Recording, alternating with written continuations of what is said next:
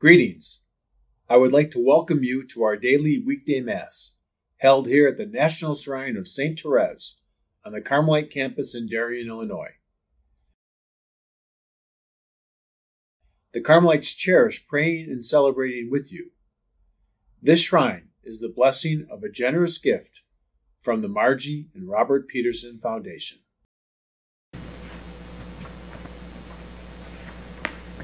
Let's please stand. Our opening hymn is number 712 in the song book. It's Come Thou Almighty King, number 712. Come Thou Almighty King, help us your name to sing, help us to praise, Father all glorious, o'er all victorious, come and reign over us, Ancient of Days. Come Thou incarnate Word, who for us death endured. Our prayers attend. Come and your people bless, and give your word success. Fill us with righteousness, Savior and friend. Come, Holy Comforter, your sacred witness bear.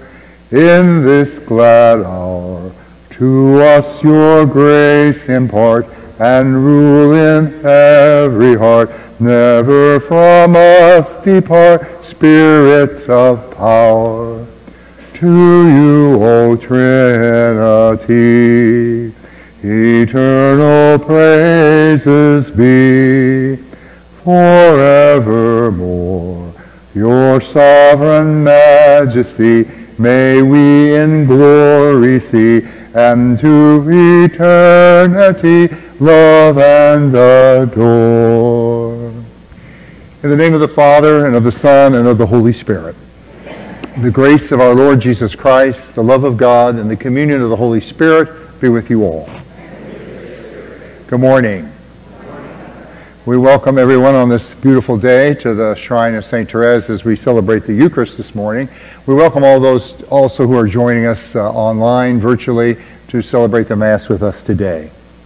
Now, my brothers and sisters, let us prepare ourselves to celebrate the sacred mysteries by calling to mind our faults and failings before the Lord.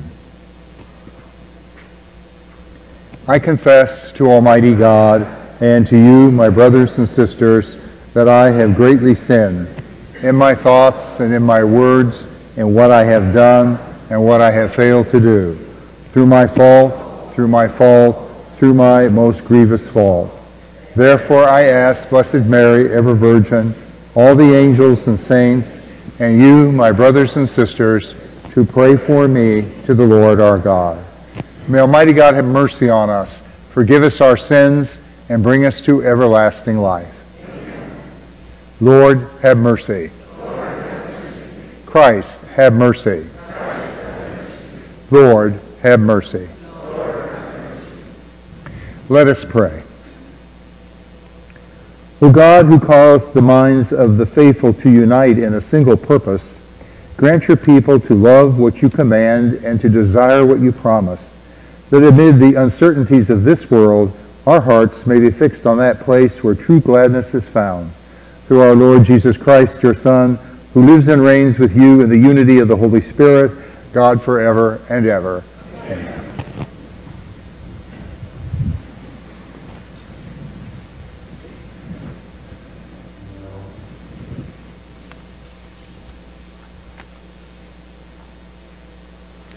A reading from the first letter of St. Paul to the Thessalonians.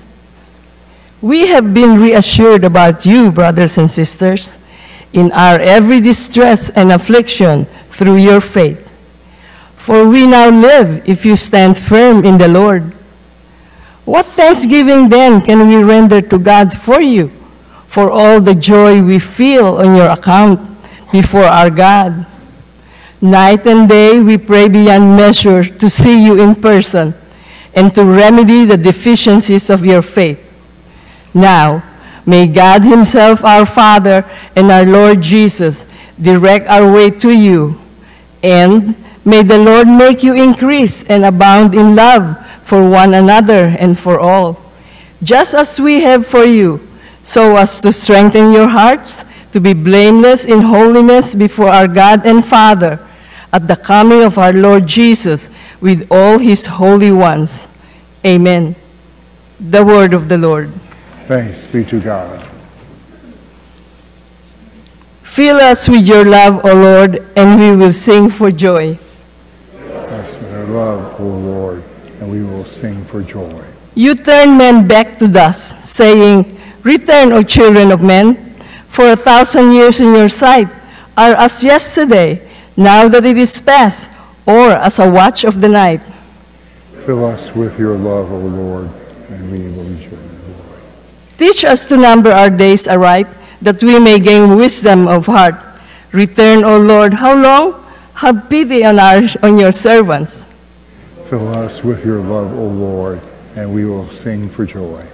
Fill us at daybreak with your kindness, that we may shout for joy and gladness all our days. And may the gracious care of the Lord our God be ours. Prosper the work of our hands for us. Prosper the work of our hands. Fill us with your love, O Lord, and we will sing for joy.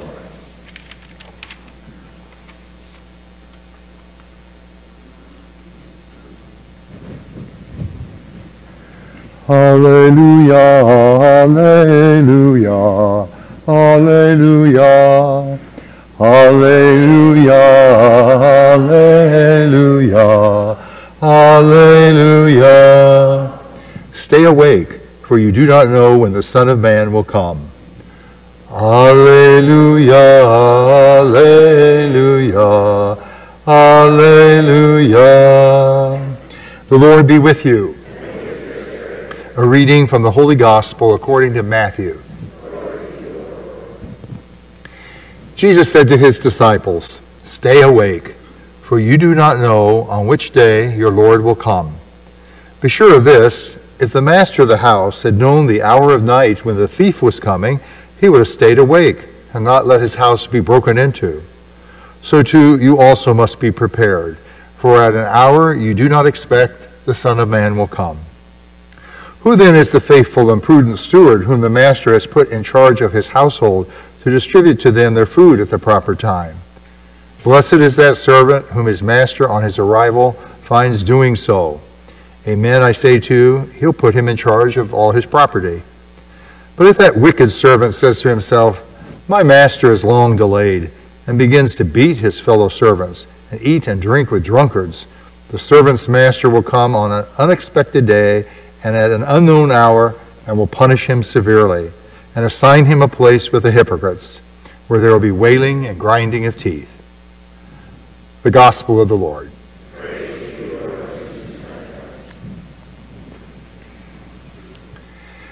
The scripture passage we have for today's Gospel on this Thursday of the 21st week of Ordinary Time is one we usually hear at the end of the liturgical year, or maybe on the first Sunday of Advent, where we are focusing on the end times, waiting for the Lord to come at the end of time.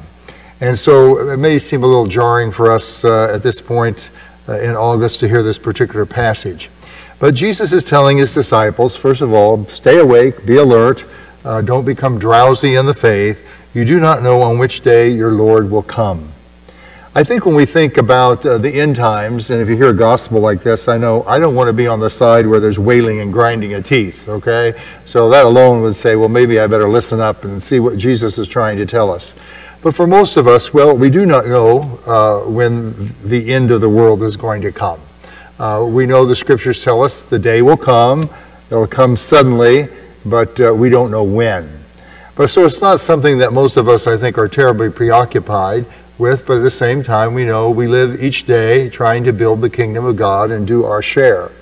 But when we think about our individual deaths, we'll say, well, the same maxim is true there, isn't it? We don't know when the Lord is going to come. And we don't know whether the Lord's going to come 30, 40 years from now, and we'll live to the ripe old age of 100, or whether something will come along and this will be our last day.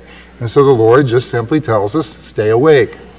Now, when we think about the analogy he uses, he says, you know, if you knew at what time the thief was going to come rob your house in the middle of the night, okay, you'd be waiting for him with a baseball bat, right? He said you'd be alert. Of course, this is the day before we had all these electronic gizmos that set off alarms and everything. It's usually we probably had another analogy on that. But he's basically telling us if you knew the time, well, you'd be ready, right? One of the things we heard about St. Oscar Romero, Archbishop Romero, who was assassinated, and certainly wasn't something he knew the day or the hour, but he had some premonition.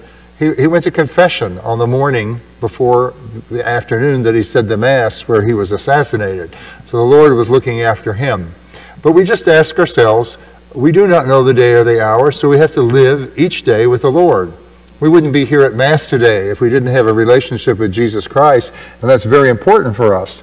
And so all the Lord is telling us is, well, we don't have to be afraid of the day or the hour, because we know when the Lord comes for us, he's going to recognize us, and we're going to be able to step into an eternity that the Lord has prepared, where Paul says, eye has not seen, ear has not heard, nor so has it much dawned upon us how much God has prepared for those who love him.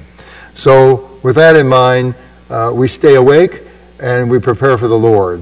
But even St. Therese said about staying awake, she had this wonderful line in her autobiography. She says, you know, I love the Blessed Mother, and I really love the Rosary, but I almost always fall asleep in the middle of my Rosary, okay? And she says, well, I'm not going to worry about that. She says, parents love their children just as much when they fall asleep as when they're awake. Maybe more so, who knows, at the end of a long day. But even though we want to stay awake spiritually, we know at the end of each night, like St. Therese, we can rest in the Lord.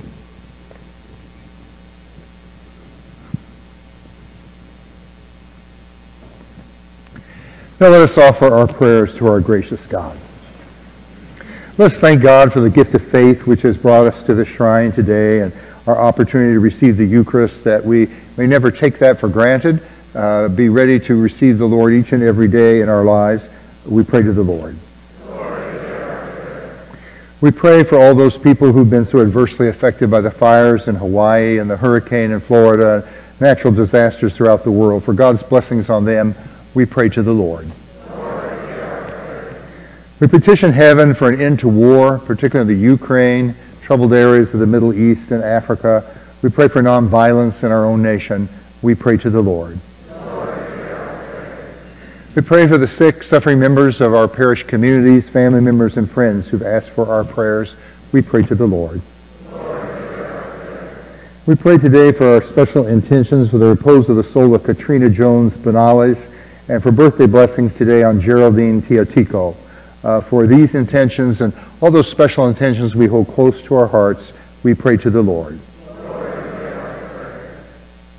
Good and loving God, we offer these prayers and petitions, confident you'll hear and answer our every prayer, for we make them all through Christ our Lord. Amen.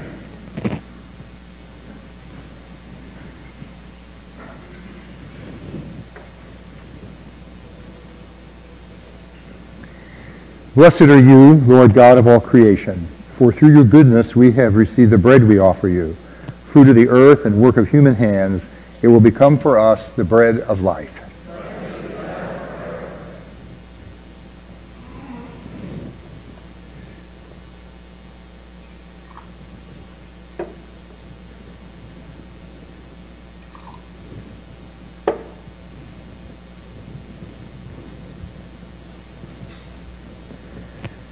Blessed are you, Lord God of all creation, for through your goodness we have received the wine we offer you, fruit of the vine and work of human hands.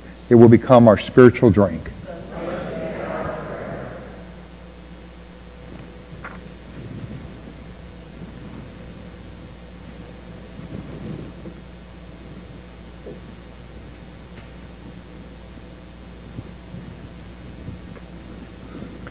Pray, brothers and sisters, that my sacrifice and yours may be acceptable to God, the Almighty Father.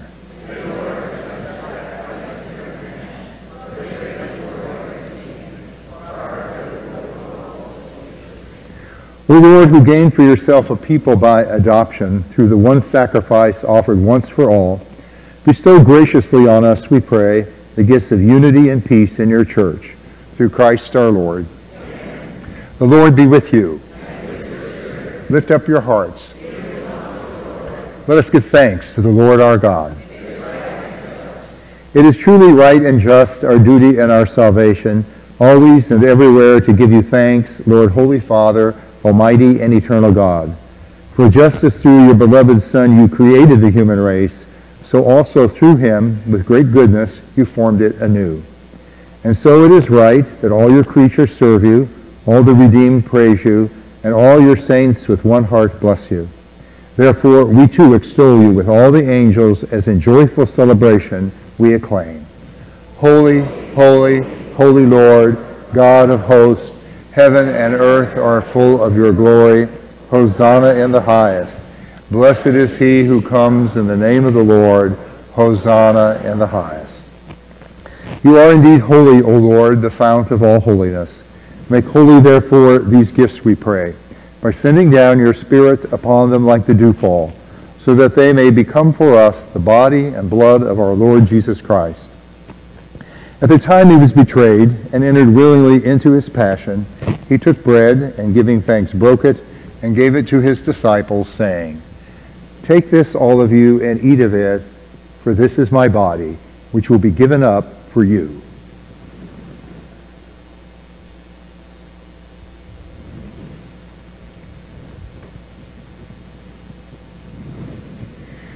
In a similar way, when supper was ended, he took the chalice, and once more giving thanks, he gave it to his disciples, saying, "Take this, all of you, and drink from it, for this is the chalice of my blood, the blood of the new and eternal covenant, which will be poured out for you and for many for the forgiveness of sins. Do this in memory of me."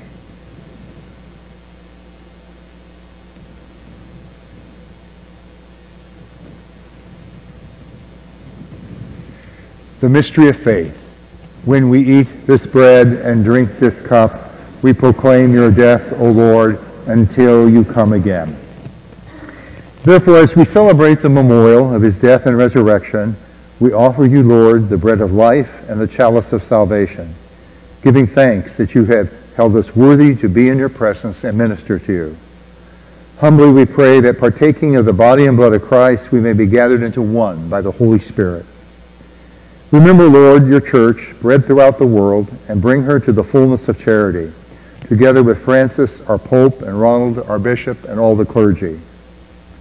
Remember also our brothers and sisters who have fallen asleep in the hope of the resurrection, and all who have died in your mercy.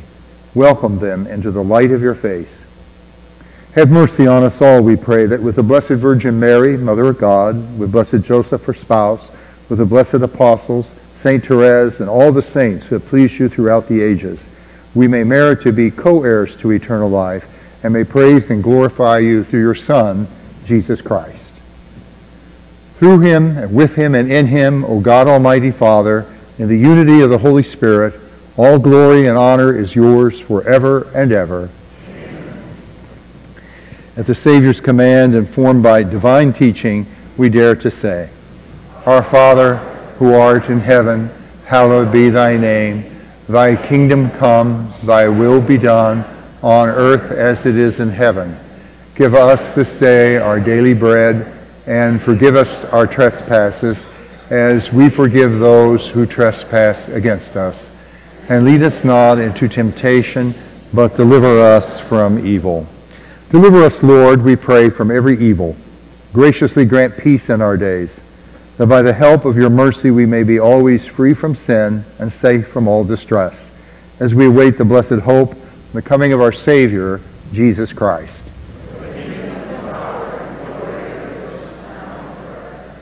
Lord Jesus Christ, who said to your apostles, Peace I leave you, my peace I give you, look not on our sins, but on the faith of your church, and graciously grant her peace and unity in accordance with your will, who live and reign forever and ever. Amen. The peace of the Lord be with you always.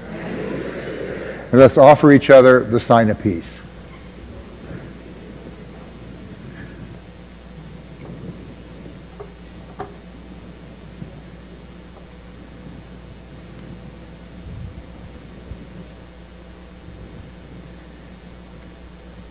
Lamb of God, you take away the sins of the world, have mercy on us.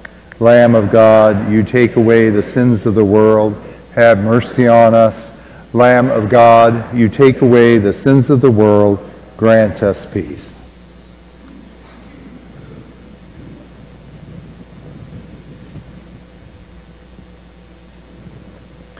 Behold the Lamb of God. Behold him who takes away the sins of the world. Blessed are those called to the supper of the Lamb. Lord, I am not worthy that you should enter under my roof, but only say the word, and my soul shall be healed.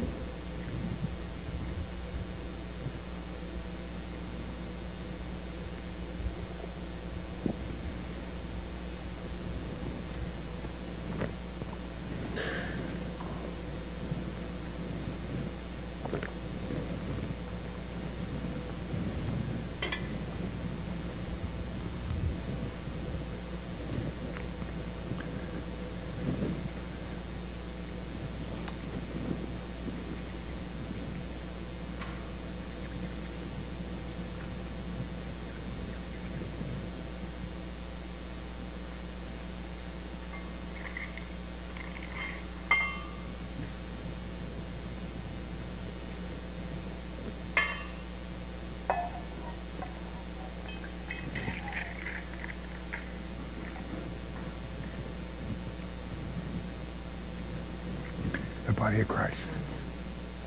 The body of Christ. The body of Christ.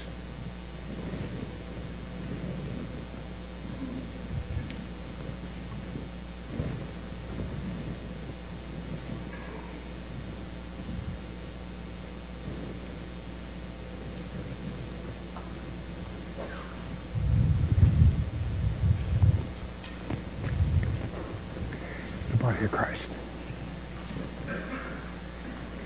The body of Christ. The body of Christ. The body of Christ. The body of Christ.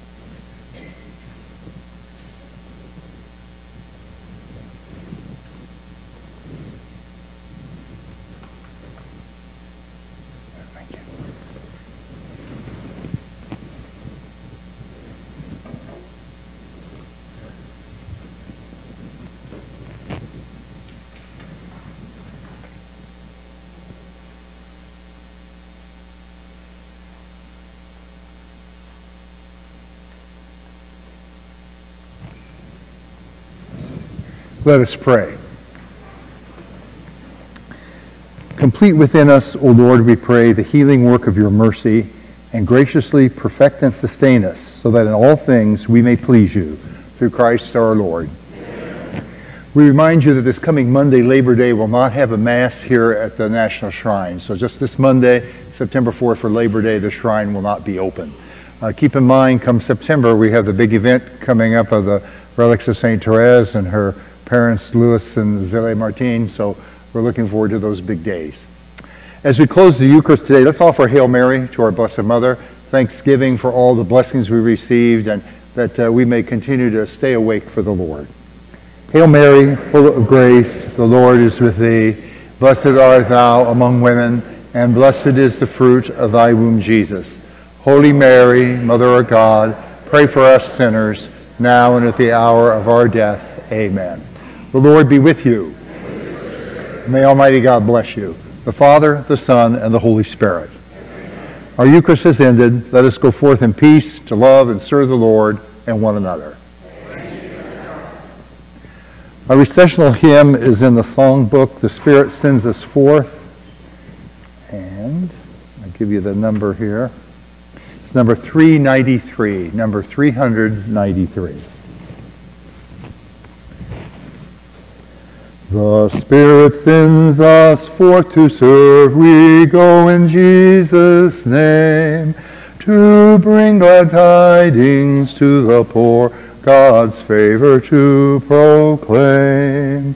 We go to comfort those who mourn and set the burden free, where hope is dim to share a dream and help the blind to see.